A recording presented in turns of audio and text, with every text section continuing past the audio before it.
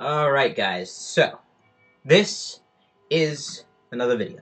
I know, 2 at one time, how lucky are you? So, here's the thing that I want to talk about. I've been thinking a lot lately, and I've been a lot happier, obviously, and I don't know if you hear the clock, but it's just really annoying.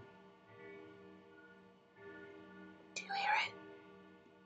Well, anyway, so, okay. So it kind of came up, within the past few days-ish, maybe weeks. I don't know. I always said to myself that I didn't want bottom surgery. I had no interest. I don't know. It was complicated because I always thought that was kind of gross. That stuff down there, the hardware of the male, you know what I mean?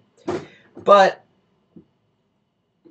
I've been having very conflicting feelings lately as I become more masculine, and also partially due to the complications of figuring out how to date, which is something I'll probably have to have a video about, because once I get my chest surgery, which should be within the next year, or less, probably less, I won't have this, so it'll be even less obviously a woman, and how am I going to find someone to date, right? Like, because women are going to see me who are straight and be like, oh, I got a guy, and then I'm not going to have a penis. So I'm thinking, like, that's complicated, and I could deal with it. I could deal with it. But there's still a part of me that feels like I'm not going to be fully myself if I don't have bottom surgery. And the possibility of doing that is, like, scary. And I'm probably not doing it anytime soon. But I just wanted to express my feelings because it still feels like there's a part of my masculinity missing if I don't do something like that. And that's a completely fine feeling. That's something that's completely, what's the word? Relevant?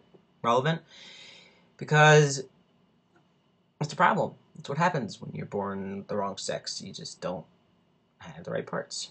So, so if you're going through this transition and you're feeling the same way, it's completely normal. And I'm feeling it too.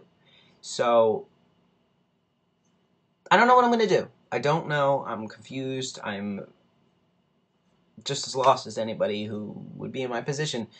And I'm just trying to figure it out. So, there's that out in the open. That's how I feel about that. Yeah. Interesting. So, there's not really a point to this video other than to express how I feel about it. And that's how I feel about it. So, I hope I'm not the only one out there feeling that, and I don't think I am. Obviously, I wouldn't be doing these videos if I was the only one. So, there. That's how I feel. And comment, questions, email me.